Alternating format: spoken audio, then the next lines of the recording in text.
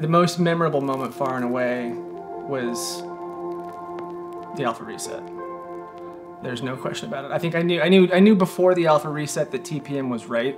The coaching was on point. It was, it felt like I was learning and growing. I thought I knew what I was facing when I went there.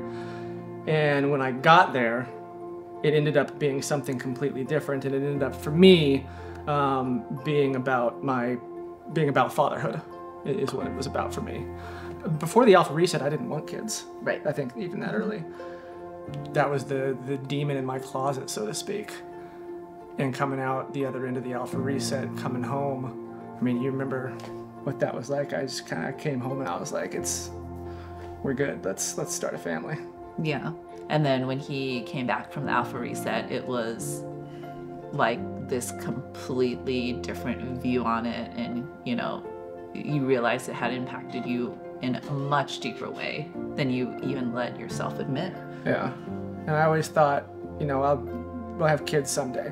But someday, right, kept getting pushed back and pushed back and pushed back and pushed back. Like someday is the tomorrow that will never come. And then coming back from that Alpha Reset, I was like, okay, today's the day. Let's do it. Yeah. I think I had a lot of self-limiting beliefs beforehand. I think I had a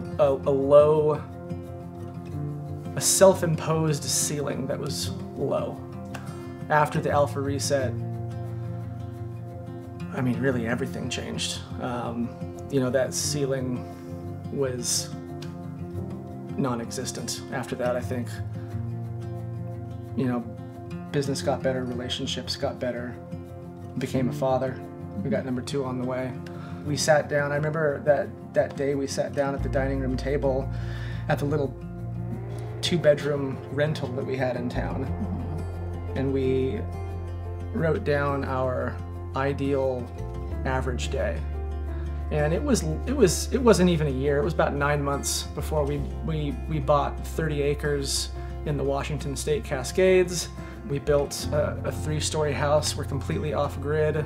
Basically, we bought and built our dream property. Yeah. I don't think we're ever gonna move from here. Yeah, still really not sure how that worked out, but it did.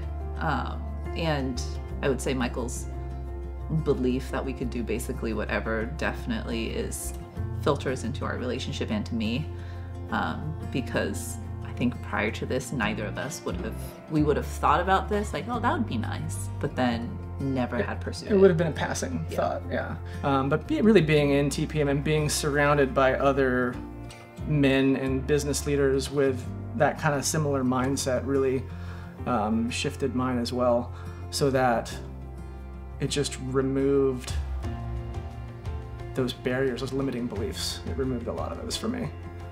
And it just kind of became a situation where my mantra was, and still is, what could it hurt?